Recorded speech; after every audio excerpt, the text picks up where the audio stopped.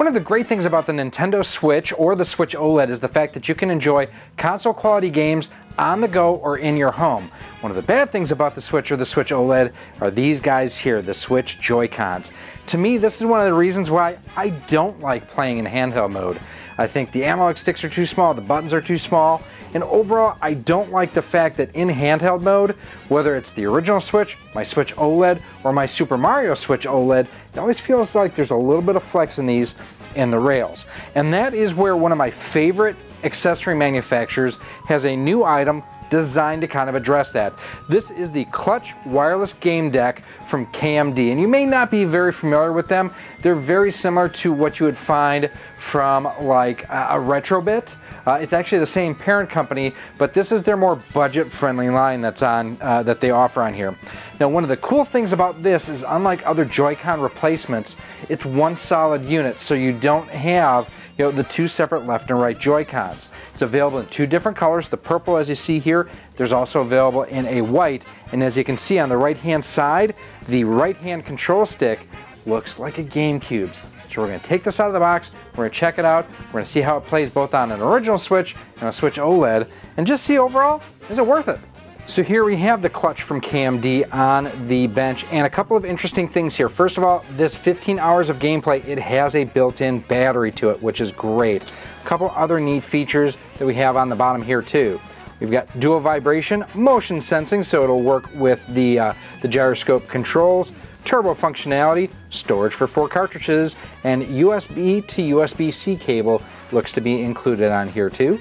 And nothing really on the top or bottom. On this side, it's showing you the same sort of things with 15 hours of gameplay, dual vibration, motion sensing, turbo function, 4 cart storage, and USB to USB-C on the back. When you have to grab your Switch and take it on the go, you want to get the most out of your time. You don't want to struggle with your grip with the Clutch Wireless Game Deck coming to save the day. Simply dock your Switch console into the Clutch Wireless Game Dock and it will connect wirelessly with the benefit of a comfortable grip, solid D-pad, and turbo functionality. You'll get up to 15 hours, enough to keep you engaged throughout your time away from your dock. On the side here, connect wirelessly to your console, which means technically if you wanted to, you could use this as a Pro controller in and of itself. Up to 15 hours of gameplay via a 1000 milliamp lithium-ion battery, adjustable dual vibration motion sensing controls, 2 additional back buttons allow for mapped controls, turbo functionality for rapid fire, and includes a USB to C split cable for simultaneous charging. So you can charge this and your Switch at the same time.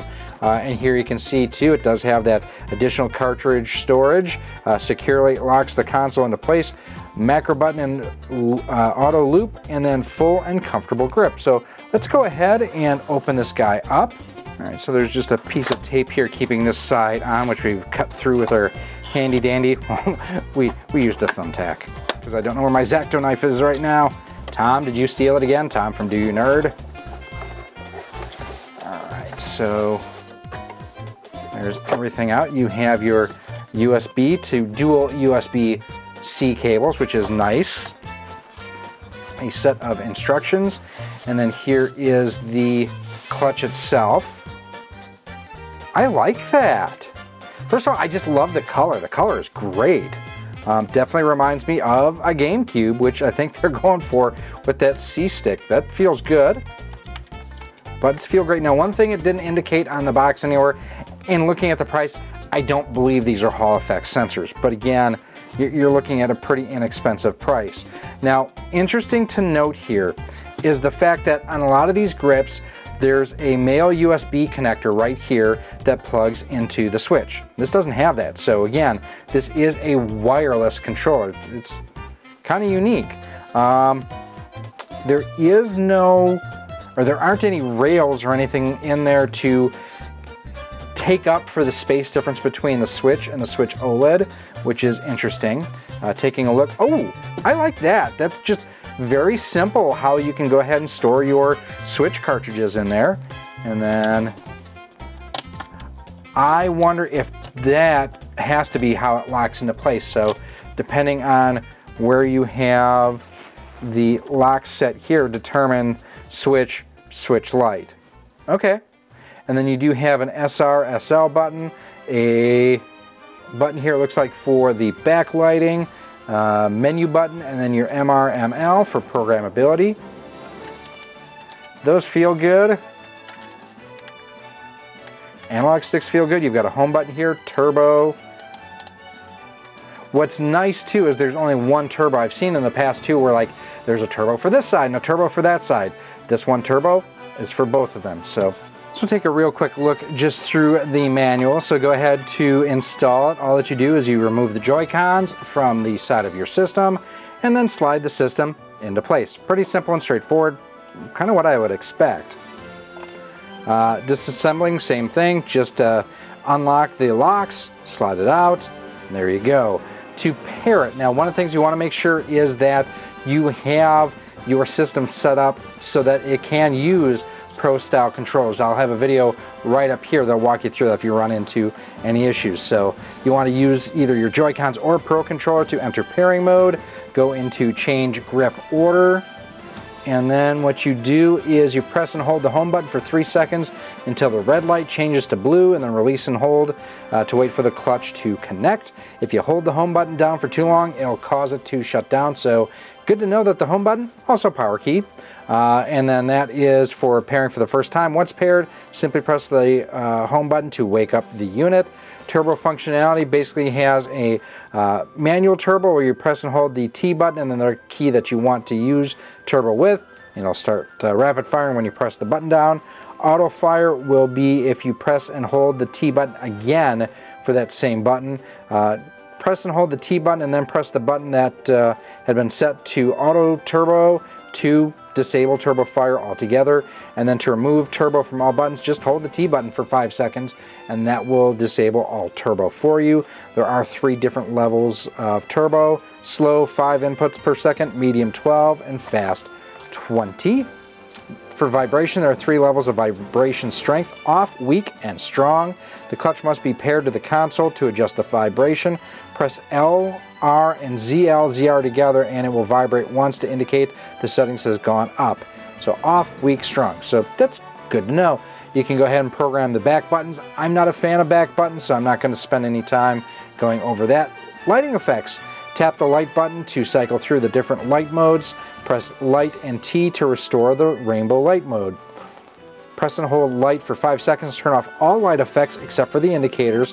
Press the light button to enable the light effects again. Hold light and use the left stick up or down to adjust the brightness. And then there is what they're calling the Key Linker app, which will allow you to dive into advanced settings such as button configuration, joystick controls, vibration calibration, and firmware updates. There is a indication here of where you can go ahead and download that app. Charging when fully connected, or when connected, signal light will flash slowly while charging. Once fully charged, the light will remain on. So I do happen to have my Mario Edition Switch OLED here, so we are going to go ahead and get this guy configured. So we are going to pop off my Joy-Cons, turn on the system here, and yes, I was playing Uno. I actually like Uno. Okay, slide the system in.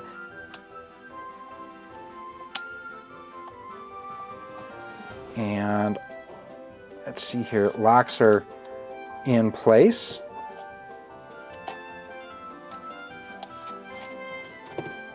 It's got a good control to it. I mean, good balance overall. I like it. So let's go down here to controllers, change grip order, and 1 1000, 2 1000, 3 1000. There we go. And we are paired. Okay, so what I'm going to do now is I want to just pop out the cartridge that I have in here. I have Mario Wonder in here, so we're going to pop that guy out real quick on you. So changing cartridges, not the easiest. I wish that there was a little bit more of a relief here.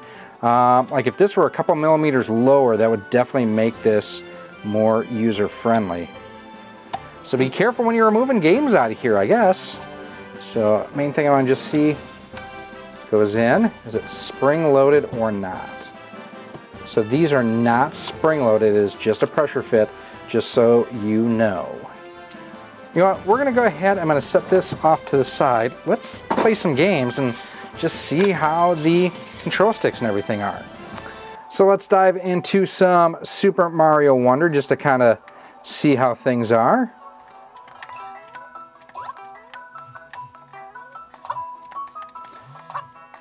I'm able to do wall kicks without a problem, but can I get up? There we go. Now this is actually my first time on this level, so I do love the floating cap trick. Hey now, hey, rude. I don't know that I love the change to the sound effect on the fire flower. Oh cool, that's what I was hoping you could do, and that was... Come on, you! I was hoping that you could melt the ice blocks with fire flower, and thankfully you can. So for a standard action platformer here, no complaints. I think we've played enough Mario Wonder for the time being, although I'm gonna go ahead and finish grabbing that other little... Oh, damn! That's what I needed to do. Okay, we're gonna go home.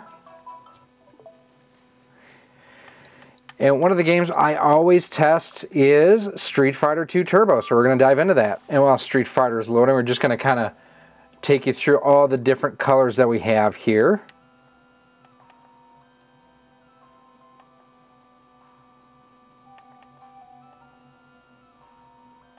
And it has that breathing mode too. Oh, that's kind of neat. It's like Simon.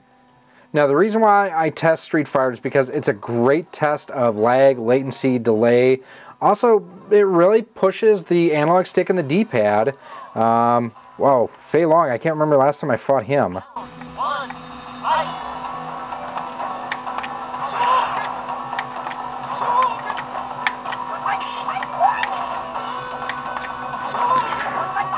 Okay, so far so good. Oh, Fei Long threw me. Got him there. Awesome. Got him there. So that overall worked very well. We are going to try the D-pad now. Now, just for me personally, where my hands lay, I prefer the positioning of the analog stick, but I know there are some people that you've got to play via the D-pad on a fighting game.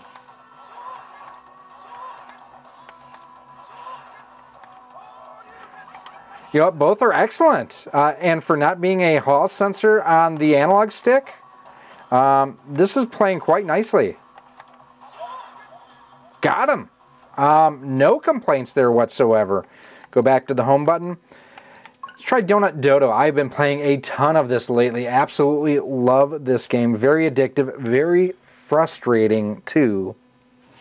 If you love single screen games like Popeye or Donkey Kong or things like that from back in the 80s, you will like this. Very much inspired by Burger Time.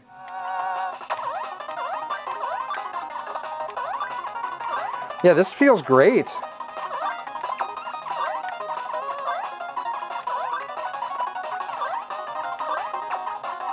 Oh no! Ah, I got smushed there. That was my own stupid fault. Yeah, I can't complain about the play control. The problem is just that damn dodo. So many times gets me. All right, overall that one's good.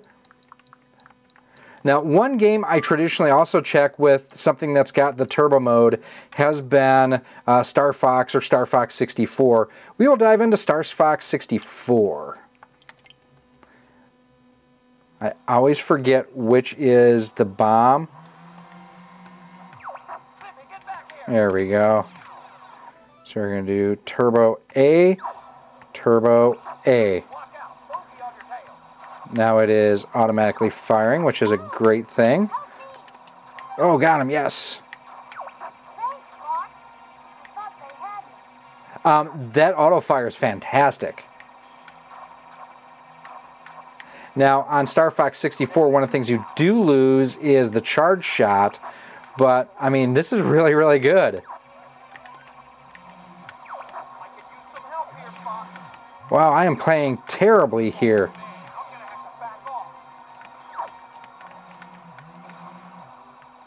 Oh, I thought, hang on here.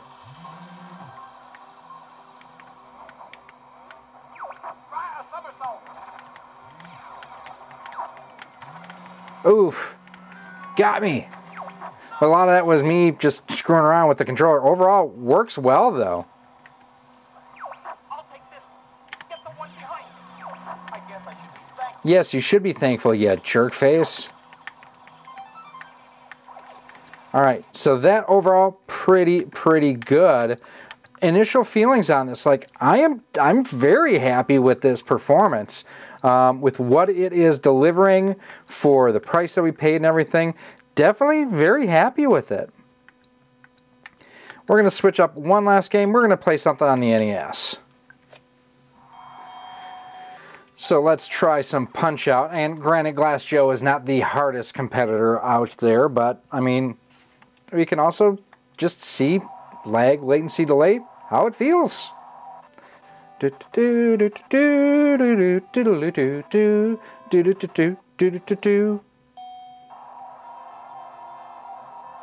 overall, what do I think of this? Pretty comfortable. You know, I'm generally not a fan of anything that makes the Switch wider, but this is not obnoxiously so, but it is still wider, I will tell you that much. Feels very responsive, and it has to because of the fact that it's using Bluetooth to go ahead and connect to the system. Speaking of which, let's go ahead. I'm going to just pause for a second. I want to do this. I'm going to unlock. Check this out. Oh, hang on. So the system is slid out now. It is disconnected. You can see clearly the system is disconnected. I can still use this as a standard controller. That's pretty stinking cool.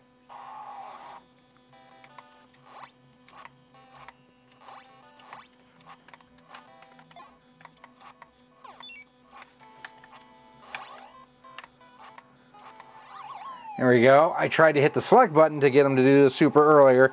It's the plus button, you dummy. Overall, really happy. And for the money, like, if you are considering the Hori split pad, this blows the split pad out of the water, in my opinion.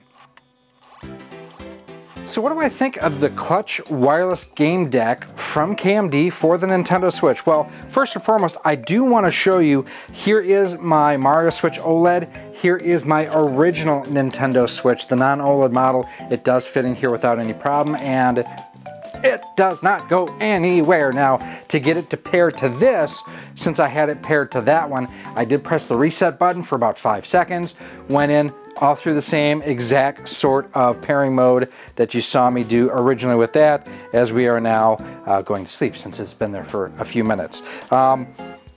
Still not my preferred gameplay style for the Switch. Like, for me personally, my favorite way to play the Switch in handheld mode is still the fixture gaming S1 and S2.